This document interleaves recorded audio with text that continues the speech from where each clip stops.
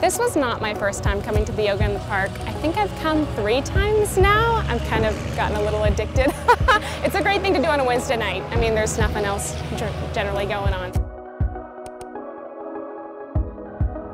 It's really low-key, and you don't have to be a yoga expert to come here, and that's really for everyone, and that they would feel warmly welcomed by this group of people that are here.